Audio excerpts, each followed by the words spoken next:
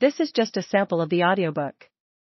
To get the complete audiobook, access the link posted in the first comment. Radio noise that could almost lull an exhausted man to rest. Send a supervisor over for these pediatric DOAs. John Treadgold's body snapped. He shot for the dial and spun up the radio's volume. Are my ears playing tricks on me? He hadn't heard any calls about DOAs, but there was a follow-up report tweetering on a back channel, meaning an ambulance driver had called to say he was in service or had something important. Treadgold heard the unit's number, which told him the unit was on the east side of Houston. He phoned his station, the local NBC affiliate, and asked the assignment desk editor to look up the call on the computer. The time was approximately 10 a.m. on Wednesday, June 20th, 2001. It's a respiratory problem, unconscious, the editor reported, but later on they put on a note that says possible children. She gave Treadgold the intersection that marked the call's location. Treadgold thought about where he was, downtown Houston. He thought about where that intersection was, Clear Lake, 20 to 30 minutes away on the outer edges of Houston, not far from where there had been more major flooding and loss of homes during Tropical Storm Allison. Well, it's a weird call, he replied. They said DOA. His editor called the fire station. Do you have a DOA? We've looked at our computer and there's no DOA listed. Well, they may have meant GOA, Treadgold said, as he still listened carefully to the 10 radios, hoping for an explanation of gone on arrival. No one had waited for the ambulance to arrive. Well, there's nothing else going on. I'm going to go ahead and go down there and see what's happening. He drove to Clear Lake, arrived at the intersection that had been earmarked by the station's computer check, and saw nothing.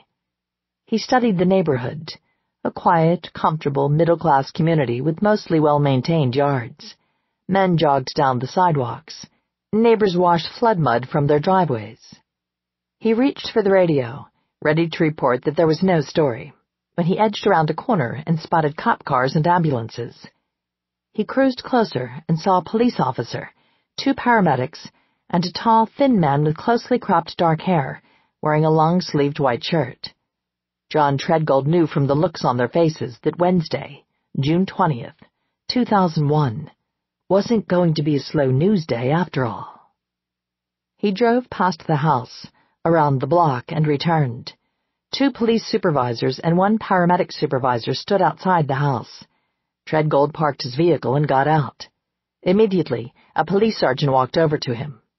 We're not going to make any statements, the sergeant said. The medical examiner's been called. Homicide's been called. They'll talk to you.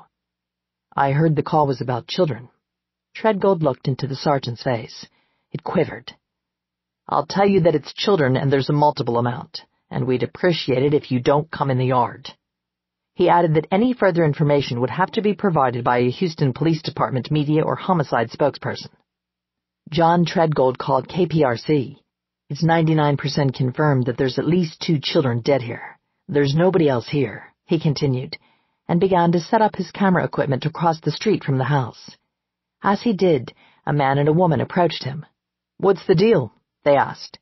He replied that he wasn't sure. That man in the white shirt, his name is Rusty Yates, the woman said. He just came home from work and went running over to the house. Treadgold aimed his camera at the house and Yates, still standing outside, his forehead pressed against the brick wall as a gray-haired woman gently rubbed his back. Do you know this family? He asked. Yeah, he brought all of his kids over last week for my boy's birthday. At least one of those kids is not alive anymore, Treadgold thought. What about his wife? Yates tried to peer through a window as a police officer stood blocking the front door. She didn't come. She hardly ever comes out. He brings the kids out. The cameraman nodded as he wondered why Rusty Yates was standing outside. But does she live there? Oh, yes, she lives there. You see her in the yard, but she hardly ever leaves the yard. What's her name? The neighbor didn't know. Teams of homicide investigators drove up and got out of their vehicles. I don't remember the last time I saw 3 teams of homicide officers come to a story, Treadgold thought. What are all these detectives? I believe somebody is dead in the house, Treadgold answered. Oh, replied the neighbor. I hope it's not one of the kids.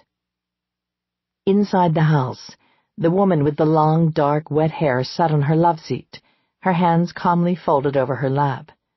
HPD officer Frank Stumpo looked at her. She looked at him, then looked away. Rusty Yates moved to the back.